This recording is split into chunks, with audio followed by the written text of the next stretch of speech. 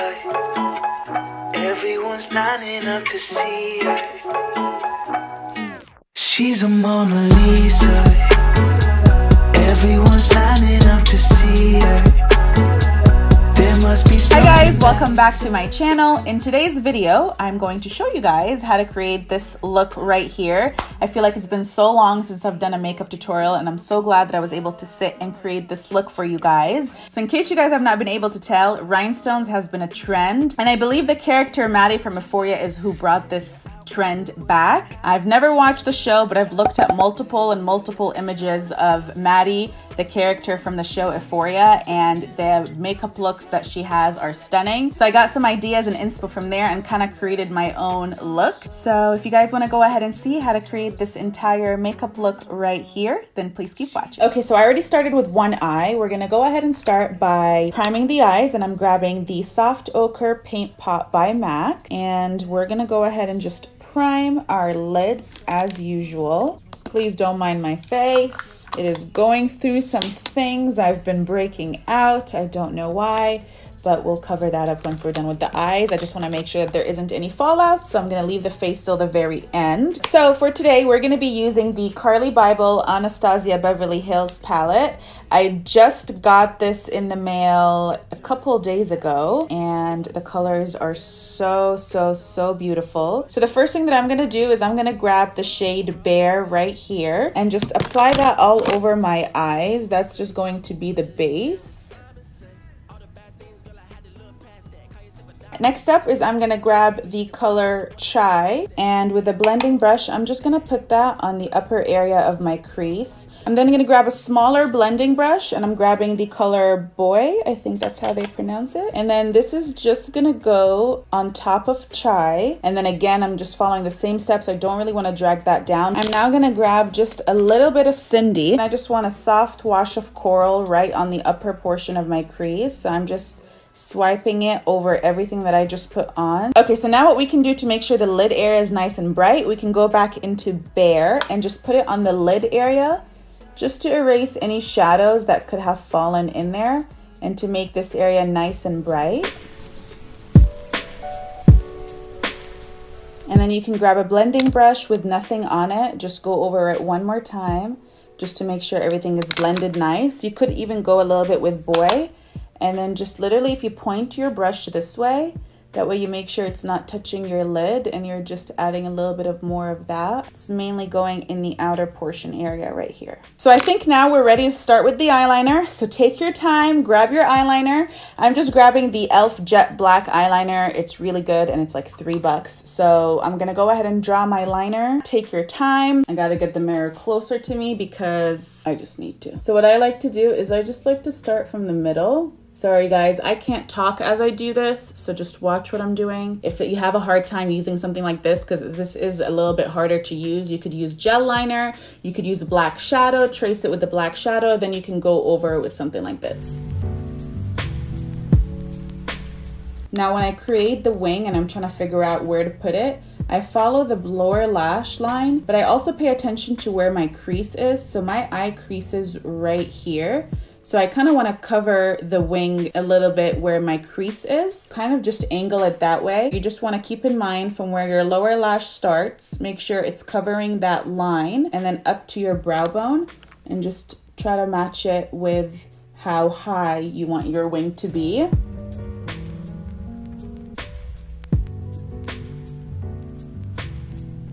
And then just connect it. You don't want to start the line from the very tip. You kind of want to start it a little bit lower so you have that thicker to thinner going on. But the good thing about this look is that you have, I probably wasn't in focus, sorry about that. The good thing about this look is you have some shadows going on and rhinestones and stuff, so it's not perfect. It's okay, you can get away with it. Walking downtown and I'm okay. So just make sure you let that dry for a couple minutes before you start blending it in with your shadow, because you don't want that black liner to go everywhere. So you can always go back to your liner after you've used your shadows, and then you can kind of see if you need more or less. So it's okay if you don't have it perfectly shaped. The good thing about doing your eye makeup first is you can always use some wipes or concealer to just cut that liner if you did make any mistakes. But once that liner has been dried, I'm gonna go into OA, and Jode. I don't think I'm pronouncing these names right, but I'm gonna go ahead and start with the darker blue. At first, when I saw those colors, I'm like, they are very alike. And I'm just gonna go over the black liner basically on top of it and start smoking it out. Now you can go into Jode, and I'm just going to be smoking it further out. So I'm using an angled eyeliner brush to get like precise and not have this go all everywhere. But just to be able to blend it out further, I'm just grabbing the brush that came with the palette, flat end right here. I'm gonna grab a little bit of Boy and start smoking that line out further. So I'm kind of stamping it and flickering out, but you want to take your time because you don't want this to go everywhere. I'm focusing that color mainly in the outer corner, and then whatever's left over, I'll just take it into the outer part of my crease. All right, and now I'm just gonna grab a small blending brush. This is one of my favorite blending brushes. This is the M506. And I'm just going to barely be blending that outer portion out with Boy, just so that there isn't any harsh lines. This color is really going only in the outer corner.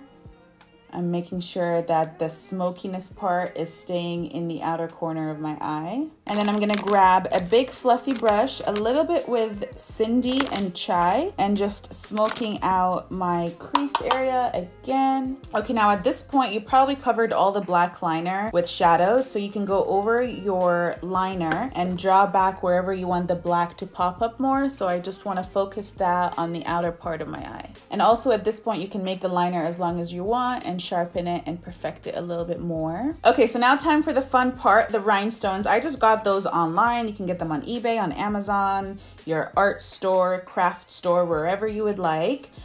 So I like this because it has different sizes, so I could really play around with it. First, originally I was planning on doing the rhinestones as an eyeliner, but then I kind of liked the way this was going on, so that's what we're gonna do. I'm just gonna grab some lash glue. I'm using clear lash glue. This is the Pure Pro eyelash glue, but really any lash glue will work. And I'm gonna start with the inner corner. I'm using the smallest rhinestones that there is to place 4 of them. Is that what I have? 1, 2, 3, 4. Yep, 4 of them in the inner corner. So you could either do a swipe, or you could just kind of play it and dot it where you want to place it. And I'm gonna grab some tweezers. All I do to grab it is I grab it from the actual paper itself. So I'm just gonna grab the tweezer, and I'm gonna grab the smallest one, pick it out like so, and dot the first one in the very inner corner. And let's just hope they match. Okay, I think that looks fine. We're gonna grab another one, another small one, and just leave a little bit of a space and place another one next to it. And hope they match again. Ah! Did that go inside my eye?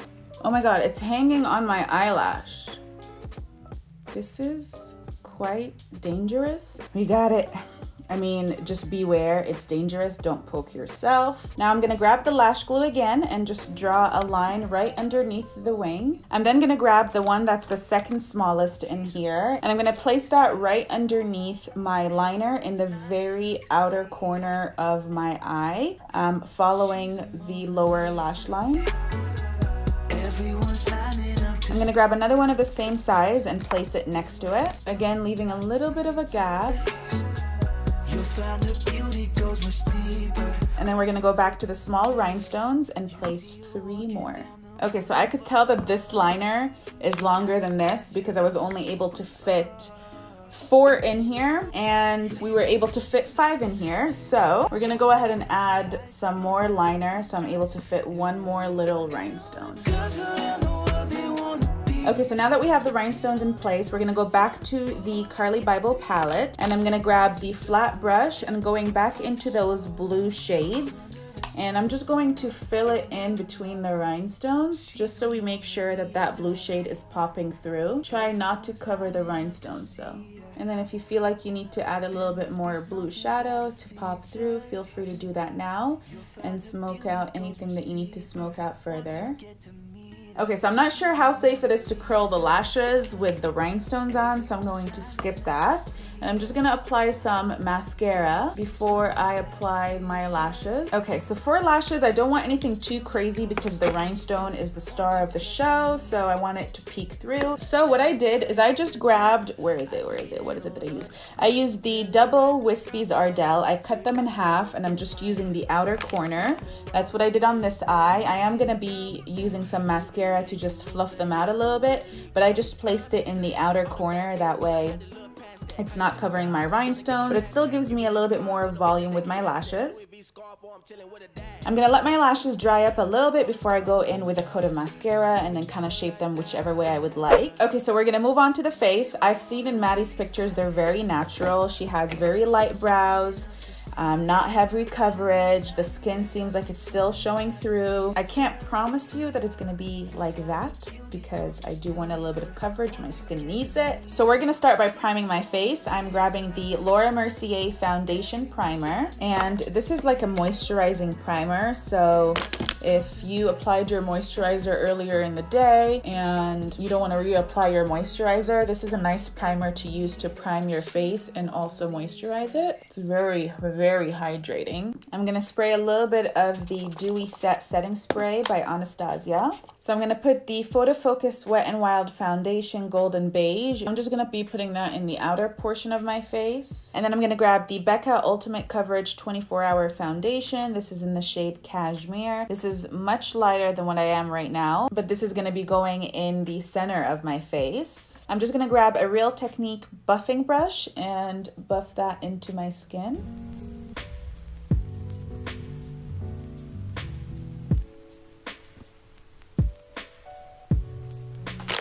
And we're gonna try not to apply foundation on your shirt. I actually have to wear this shirt out and I have foundation all over.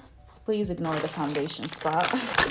We'll work on that later. The reason why I like to wait till the very end to do my eyebrows is because you have foundation that's gonna be all over it. So this is why I am waiting till the very end to draw them in, even though I don't think Maddie really has hers drawn in, but we're gonna draw them in a little bit. For concealer, I am gonna be using the ColourPop Pro Filter Concealer in Light 18. Please don't mind that string right here that's showing in the back. I just realized that this was showing the entire time. So it's a little too late. I'll have to adjust that later and make it not show somehow. You know what? That's gonna bother me right now. Let me try to fix this. Is it still showing? It's still showing. All right, guys, pretend it's not there. I will adjust it again in my next video.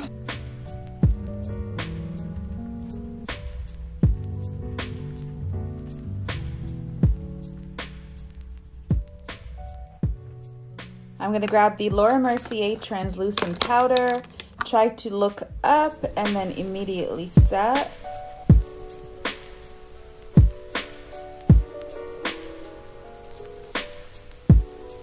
I'm just gonna let that set for just a couple minutes. In the meantime, I am going to, what am I gonna do? Should I do my eyebrows? Yes, in the meantime, we're gonna be doing the eyebrows. I am just going to be brushing them upwards and then filling them in lightly. I know that this makeup look is inspired by Maddie and her eyebrows. Seems like they're pretty natural, but I gotta fill them in a little bit, so that's what we're gonna do. I'm just gonna grab the Anastasia Beverly Hills in Ebony to fill them in, and I usually just fill them in the bottom. So we're gonna try not to overdo it as much as possible. Walking downtown and I'm okay. He's got it all figured out. It's what they all say, yeah. I'm gonna shape the brows using the Gimme Brow by Benefit and then just kind of flickering them upwards to the side. This is really preference. Sometimes I'm like in the mood of like a feathery brow. Sometimes I'm not, so it just depends. We're gonna kind of do it in between. Okay, so I think it's time to remove the setting powder. But before I do that, let's go ahead and start doing the lower lash. I think what I want to do in my lower lash is grab something white maybe. So I'm grabbing this Out of the Blue palette by Pure, and I want to play around with this shade right here. And I'm just going to place that color in the inner corner of my eyes. I'm not sure still how I feel about it, but let's just play around for a second. And then I'm gonna grab Jode from the Carly Bible palette and just stamp that on the remaining part of my lower lash line. I'm gonna grab the darker shimmer blue in the palette and then just put that on the very end part of my lower lash line from where the rhinestone begins. I'm gonna grab Boy and just smoke out the outer part of my lower lash line with the blue. And then I'm gonna grab Cindy and then just put that in the inner part of my lower lash line to match kind of what we have going on at the top. Okay, so the last thing I'm gonna do to the eyes is just coat my lashes just so I could give it a little bit more definition since we didn't put a thick lash on. Whew, okay, I feel so pale. We're gonna go ahead and add some bronzer on this face. So I'm just gonna grab the Sourmay Contour Kit and use this shade right here and a little bit of this shade. So whenever I'm like not really in the mood to do a perfect contour, I just honestly follow where the ear is right here down and kind of just bronze up my face, and then I'll clean it out with like a translucent powder. And I'm gonna be using that shade as well as the blush. I'm gonna grab the banana shade and just go under my eye to brighten up that area a little bit. I'm gonna use a little bit of pink and just put that on the apples of my cheeks just to give me some color. Okay, so for lips, I'm gonna grab MAC Strip Down to line my lips. I'm gonna fill them in a little bit. I honestly feel like in this one picture that I saw, she could be wearing that exact lip liner, or at least it's very close. I'm then gonna grab the NYX Soft Cream in Stockholm and apply that over, nope, that's not the shade. That's not the shade that I wanted. I'll be right back. Found the shade. I'm grabbing NYX by Abu Dhabi. In case you guys did not know, I grew up in Abu Dhabi, so that is like home. I'm gonna apply that in the center. All right, so we're gonna finish this look by adding a little bit of something on my hair. I saw this picture that Maddie had and I really liked it, and she basically just had like a line of rhinestone in the center. So that's what we're gonna do. So I'm just gonna part my hair in the center. I also grabbed these online. I got these on eBay, and the reason why I like these is because it's literally comes in a straight line, so you don't have to pick each one and put it in the line. So I'm thinking I might grab not the smallest one or the biggest one. I'm gonna grab the one in the middle, and let's see if I can get it in one string. Yes, I can. I'm trying to debate how I'm supposed to stick this on here. Am I supposed to be using lash glue? I've never done this before. Do I use lash glue? Is that what we're doing? We're just gonna use lash glue. For the hair, I feel like, I mean, we use it on our lashes, so why would it not work? So I'm just gonna put some glue in the center of my head, and we're gonna stick it on.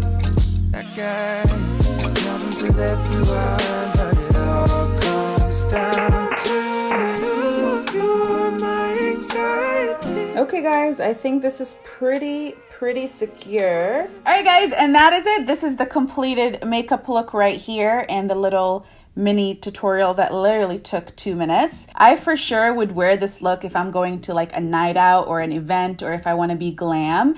But for those that don't feel so comfortable rocking rhinestones, even though you shouldn't, because I think it's just so super cute, especially if you get the little tiny ones and don't go overboard. I feel like during Halloween would be the perfect time to incorporate some rhinestones in your outfits, and it would look so cute no matter what kind of outfit you're wearing. So yeah, this is the completed look. I hope you guys enjoyed watching this video. Before I let you guys go, if you guys are new to my channel, please make sure you hit the subscribe button down below and the bell notification button right next to the subscribe button so you get notified every time I upload a new video. Thank you guys so much for watching, and I'll see you in my next video. Bye!